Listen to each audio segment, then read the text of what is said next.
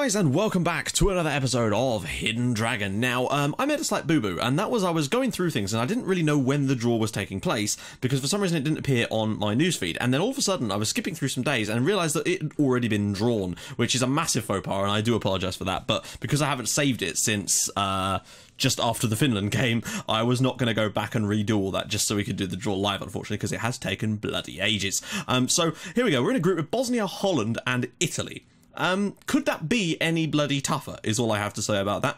I think the best thing we've got really is a chance of maybe getting third in that group and sneaking through as the best placed third team. But in order to do that, we are going to have to beat Bosnia. There's no two ways about it. We must beat them.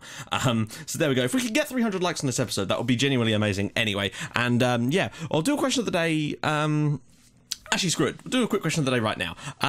Let's see. Wouldn't it be better if SI spent more time on the game engine rather than beautifying the game? Yeah, I kind of agree with you, which is ironic because I actually had another question of the day that was asking the exact opposite. Would you prefer SI to work on the 3D gameplay rather than everything else, because there's not much else they can improve? I disagree. I think there's a lot they can improve about the game that isn't 3D match engine, because I don't think that many people actually use it as a kind of base.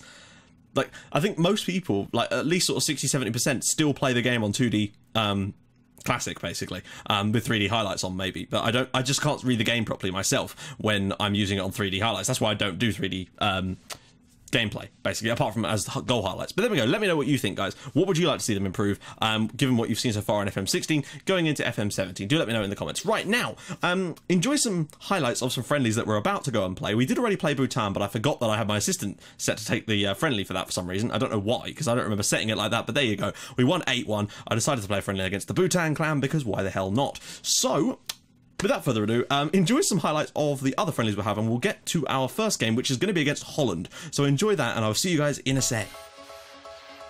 Well, Bale's across, and that is 1-0 to Wales. Poland 0, Wales 1. Gareth Bale with the goal. Tell you what, this would be a damn good performance if we can beat a team like Poland. Oh, Rebus puts it in there. Wales 1. Sorry, Poland 1, Wales 1. Jesus Christ. There we go, guys. Poland 1, Wales 1. Not a bad result against a decent Poland team. Through a couple more challenges and he's smashed it straight in the back of the net. Russia 1, Wales 0. Lawrence, Bradshaw, goal. There we go. Russia 1, Wales 1. Tom Bradshaw. It only took one good opportunity and we've taken it. Well done, Tom. Cochran, he's inside, and there is the goal. He's been absolutely lethal today. We really do need to close him down better. Alexander Cochran with the second goal for Russia, and his second of the night. This time he does score. Ward just lets that go straight through his legs. Disappointing. Russia 3, Wales 1. Whip a good cross in. Goes all the way across Ramsey's header, and it's in the back of the net, amazingly. He's into the box, and he struck that straight past Ward, who's really not been good today at all. Igor Smolnikov makes it Russia 4, Wales 2. Ward has just missed everything that's gone right at him. Up to Wilson. There's a break on for Wales now, perhaps. No, Russia 4, Wales 2. Strange game. They create a lot of good chances, but unfortunately Daniel Ward was just not good enough in goal. Now this is good. Richards whips it in. Vokes is bringing it down, pulls it back. Wilson in the bottom corner. Lovely stuff. 1 minute gone. Wales 1, Andorra 0. Perfect start to the game. Akers here must turn aside and shoot. Lawrence comes across. Lawrence scores. Wales 2, Andorra 0, as you'd expect. Gawley, Taylor flicked into the back of the net. We've actually scored technically from a corner there. Jordan Williams with the goal. Wales 3, Andorra 0. Good stuff. Lovely ball out wide to Neil Taylor. Can he get a ball in though? He does. Vokes' header, and that is another goal for Sam Vokes. Wales 4, Andorra 0. Sam Vokes needs that match fitness back, and today's a good time to do it. Pull it back across. Vokes is in there again, and he has scored another one. Let's it go around. Vokes maybe for the hat-trick. Vokes for the hat-trick. Wales 6, Andorra 0. Probably our biggest win. There we go, Wales 6, Andorra 0. Obviously it's Andorra, but I like the fact that we've not had that many shots compared to what we usually have and scored lots of goals. Always important. Right, guys, we're back. So we played a couple of friendlies, which you've just seen the highlights of. There was a Bhutan one, of course, as well, but that was 8-1 to us, so, you know, it would have been a little bit silly to show highlights. And, of course, I didn't actually do the game. So, we decided to play Andorra just to get some confidence going in us, basically, because I felt that if we didn't, with the games against Russia and Poland, things could get a little bit dicey.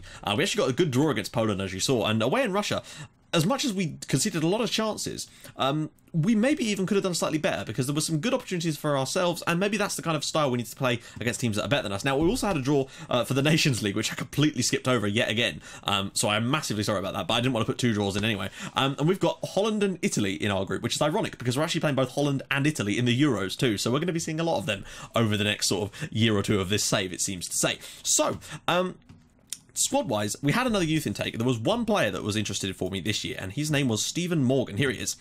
So He plays for Swansea City again, I believe. Yes, he does. Okay, he looks pretty damn good, I have to say. Yeah, okay, there's a few cons, but the point is he's 16 years old, and I think that there's a lot to come from this lad. He looks like he was the standout player from this year's youth intake of Welsh origin, and he's actually fully Welsh, so no need to mess around. People like Ashley Hall is one I would really like to get. Problem is he is English and refuses to be called up for us. But this sort of stuff could also change. I've kept him in the national pool anyway, just to be sure. Gwyn Dunphy is improving, but again, these sort of players in a couple of years' time are going to be definite involvements. But for now, we're still kind of going with the old guard, so to speak, just because we kind of have to, basically. Obviously, Gwyn Dunphy has been in a squad and actually did play a game for us, which was great. I'm trying to get them in slowly so that we get them their first caps to make sure there's no other funny business going on, but of course, not overdoing it still. So, we're going to jump straight into this, basically, guys. I see no reason why we shouldn't. Holland. Now, Bosnia is the team that we've got to see as a chance to win, basically, a winnable game. Obviously, I did massive rotation for the last match to keep freshness, in theory, for this one. Now, Chester's match fitness is better than it was, but it's still not great, and unfortunately, because it's off-season, it's not fantastic. Competency in the tactic is back. Unfortunately, for the friendlies, we were basically started off on awkward again because they seem to have forgotten most of the stuff I told them. So, Bradshaw, Williams, Bale, Wilson, Allen and Ramsey, that's a good pairing there. Taylor, who's doing well for assists for the country. I swear he's got like 5 lately. Dummett, Chester, Williams and Darlow, who I still prefer to Daniel Ward. Daniel Ward did not do well against Russia, and so I put Darlow back in. I was testing him out just in case, but Ramsey, it says needs a rest, but he's got 93, and he didn't play at all in the last game, so I'm pretty confident with that one. We are going to switch to counter, but once we get into the match, though, just so it doesn't affect the sort of base tactic. Bale in the middle, I just really like George Williams. He's doing it. Look at that. He's actually not a bad player. He's a really solid player. I think he still plays for Hearts. Yeah, he is. He's 4.6 million quid. He's a decent looking player, I have to say. That's his role ability, of course, but still, I think his overall ability is fairly solid as well. Decent player, have to say. So, without further ado, let's get into the game. I'll switch to counter once we get into the match. Now, it's of course against Holland, so it's going to be difficult. I'm not expecting the win, but I am expecting us to at least try. I can't believe we got drawn against Holland, and what? Oh, is that Rakaira? I was going to say, I was like, what's Andrea Zivkovic doing playing for Holland? So they've got Memphis, Depay, of course, Olsik, Sinkgraven, which is a bloody lovely name, Daily Blind, Promise, Willems, Riedwald, De Vries, Tete, and Silerson in goal. And obviously, you know, tons more players on the bench, which no doubt we will see, including a guy called Hendricks, which I like, Stuart Hendricks. I always going to enjoy looking out for like awesome regen names soon. One of my favourite activities on FM is just looking for regen names. So we're going to just sort of fire them up. But the fact is, I've told them before we go into the tournament that anything we get is a bonus, basically. The group we've got is much tougher than it was last time, basically. You know, remember last time we had who was the big team? It was Germany, wasn't it? But then we also had Austria and Slovakia. So oh, wait. Sorry, I'm not on control. Not on counter. I just think that those sort of teams, you know, we don't have that. Bosnia are at least as good as those sides, perhaps even maybe slightly better. So it's a worry for me, frankly, that we've got those sort of problems. But, you know, we're just going to have to do our best against these sort of sides. And if we were to, I think it's probably down to the world rankings, which despite all our good form lately has still not risen hugely. Depay now. Away for Olsik. Whipped in, cleared away by Dummett. Good stuff. And promises they're so much quicker than us, which is the disappointing factor of this. They just have such pace in those areas. I'm also going to turn off play out of defense, because at this point we might just need to no, I'm confident for now. I might switch to shoot on sight if we don't find ourselves getting too many opportunities, just to get a couple of shots. Depay, oh, he's absolutely done the defender there. Wales 0, Holland 1, and already we're behind. And unfortunately, this was always going to be the problem against teams like Holland. I'm loving the pitch graphic as well. That's really nice. It looked like Depay just jinxed out our centre-back and just run past him and scored. Disappointing, but I don't think we can really ask for much more than that from a centre-back at this point. Let's just see what he actually did. It looked like he stopped, took a little sort of shimmy. Okay, yeah, that'll do. That's what we call skill moves on FM, and just smashes it into the back of the net. Probably one of the best players in the world, so yeah, we're going to have to do something in this game, just to try and avoid embarrassment like we have in the past. Now then, we're not doing awful. We've got a lot of possession. Well, I'll say a lot of possession. We've got more than they do, which is surprising. Which makes me wonder if maybe switching to control again might actually not be a bad idea, because we're more competent with that style, and maybe it will just give us a bigger foothold on the game. Although we're not offering a lot up front. Tom Bradshaw has taken a knock as well, which is not ideal. Getting the half-time at 1-0 is not the worst thing in the world. Bosnia and Italy haven't played yet. I assume they're playing later this evening. So, yeah, we'll just kind of G them up. We'll take a little look at the Prozone stats and see if we can't figure out anything that's going a bit wrong here. So, Holland. Key passes. Zivkovic is interestingly making a lot of key passes from that forward line, so we might just have to take a little look at that. They're still relatively central and play quite short from the back, so I'm tempted to switch things up a little bit in this second half, because we're going to have no choice but to go for it. We're going to look for the overlap, and we're going to exploit the flanks a little bit more. And it's one of my go-to things, basically. If there's space down those wings, we use it, basically. So we're going to switch back to the pitch, of course, and we're going to go to the second half, and immediately, not make a substitution, that's the wrong button, Matt. We're going to go to target Zivkovic, if we aren't already, anyway. Tight marking, never. What are we doing? That's my bad. And we'll close him down a little bit more. Just push him, because he's creating key passes, as well as, obviously, being a striker. So we kind of want them to avoid... We want to be able to avoid them getting the ball to him, basically. As much as Depay scored the goal, Zivkovic looks like the danger man. Oh, Wilson's through here, potentially with a chance? No, he's got too many players around him now. Oh, Bale's in! Okay, question. How in the name of God did he manage to skew it that way when he's running off the other direction of the ball? Very bizarre situation there. But there we go. Ramsey picks it up again. This is better from Wales. Bale. Out wide for Wilson. He's got support out wide if he can find it. This is more like... Oh, that was woeful. That was really poor. He should have looked to the right-hand side, and now Zivkovic is in. Darlow's just... Well, actually, Darlow closed the angle down in a weird way, but hey, he did it, so that's the main thing. We've created the only decent chance of the game so far. I'm actually quite pleased with us. We're holding our own against a good Holland team. We've got support down this right-hand side. Look at the space for these wide men. Williams, they're not even coming to close him down. Crosses in. Wilson has a bit of space here. Can he shoot? Ah, Bale! Yes! Sorry, guys. There we go. Holland are... Well, I mean, they've just not turned up properly in this second half. We've been so good. The changes we've made have made a difference. Now, we've got to be careful that they don't switch things up, of course, but look at the space that Harry Wilson has here. To dink this one to the back post, Tete knocks it down, which is bad defending, and Bale with the strike. Wales 1, Holland 1. If we got a point against Holland, that could really shake this group up. Not gonna judge anything just yet, though, because they've literally got an instant highlight. So we'll have to see how things go. This is usually what happens, is they go straight back in front again at this point, but we'll have to see. Depay is still a danger man, but he may have to come off at some point. Just... Oh, God. Why do we bother? He could just pick the ball up from kickoff and just run through us again. I just don't think we've got any way of dealing with him at the moment. And look at this. There's nobody who's even bothered to tackle him. I understand we've got to stay on our feet, but, I mean, there's... They've just walked it straight through from kickoff without us even touching it. That's really poor from us to allow that to happen. Not that Depay hasn't done a shitload of work to get that situation, of course. Bradshaw is knackered, so we're going to have to get... Why is Vokes morale abysmal? It was fine a minute ago. Okay, bizarre. I'm tempted to get... Yeah, we got Vokes on up front to give us a slightly different option. Harry Wilson has been great, but he may need to just sort of take a little backseat and get Tom Lawrence on to go out on that right-hand side. I might have to switch to attacking soon. Depends. We've got the equaliser in this game and really shown that we're actually not an awful team. Ball into the midfield. That should be won by Ramsey, and he has won it. Chester could get this back to him. Still time for Wales to get an equaliser in this game. If we could... But the problem is Depay. I really want Holland to take Depay off. If they take him off, we might have a hope of getting something from this game, because if we do get another goal, they might not be able to equalise immediately. Promise. Blind. Out wide. They're going a lot wider now all of a sudden. Cleared away. Blind. Zivkovic. Oh, come on. The hell happened there?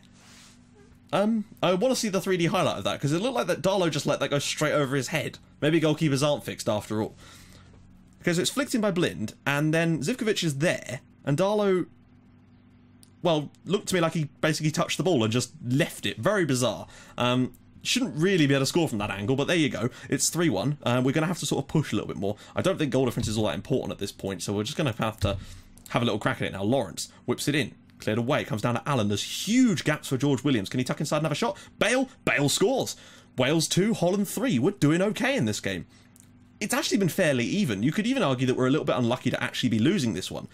But hey, that's a promising sign for us. The fact that we're actually holding our own against a team like Holland. And I think if it wasn't for Memphis Depay being just so unbelievably good, then again, Bale's kind of like that for us in a way, so I can't really say that. Are they going to take Memphis Depay off? Or have they already? That's interesting. Is that Zivkovic that's gone off? Or is he just injured? I haven't seen anything pop up. Let's see. Is there one more goal in this for us? I feel like we have no choice but to leave Bale on, even though he's a little bit knackered right now, because he is playing out of his skin for us. Right, they've brought on Kishner for old Schick. Oh, crap. So much space. Depay's in, and that is going to be 4-2.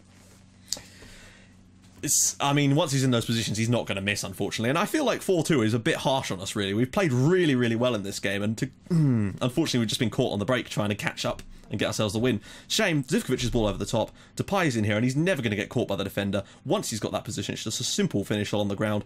Darlow could do nothing about that, and it is 4-2 to Holland. Shame, but we must move on. We're going to make one more sub now to try and G us up one last little amount. Johnny Williams... No, wait. No, that's not the right type of player. Ramsey is going to come off because we're going to need him. So we'll get Johnny Williams on, who is another decent playmaking type of player. Oh, come on, don't concede another one. Let's not get stupid with this now. Maybe we should go back another... What was that? I think we can sort of count ourselves a little bit unlucky in this game. They've taken their chances, and Memphis Depay... It's basically been Depay versus Bale for the majority of it. But, oh, come on. No, don't concede another goal. 5-2 would be much too harsh for us. What a save. Great save from Darlow. And still, it's so even in most of the stats in this game. In fact, every single stat, virtually, except they've had one more overall shot, has been so even.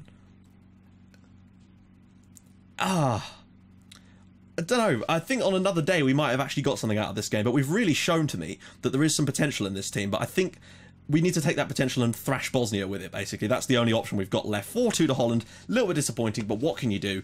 We've been decent. We really have. I think we genuinely can say that for once. Bradshaw's the only one that agrees, but I genuinely think they did do a bloody good job in that game. They really did match Holland for most of the game, but unfortunately Depay is just too damn good. But there we go, guys. So in the next episode, of course, it's going to be double live com, so Bosnia and then the final game against Italy. But the most important game really is the slightly concerned. We're playing Holland. What were you expecting, guys? So yeah, it's going to be, of course, the game against Italy and Bosnia. Now, of course, if we do somehow get through this group, which a win against Bosnia could potentially give us that. I feel like there's enough chance for us to do that, if we can put enough goals past them, perhaps. Then we've got, obviously, loads of games against Italy and Holland in the Nations League after that. So, guys, if you like what you're seeing, please do drop a like on the video. That would be amazing. And if you'd like to even more than that, please do subscribe to the channel for more videos like this in your inbox every single day at 7 o'clock. And I will see you guys in the next episode for another game in the Euros. Actually, 2 games against Bosnia and Italy. Can we get through? Let me know in the comments if you think we're going to get through or not. I'll see you guys soon. Thank you so much for watching. Bye-bye.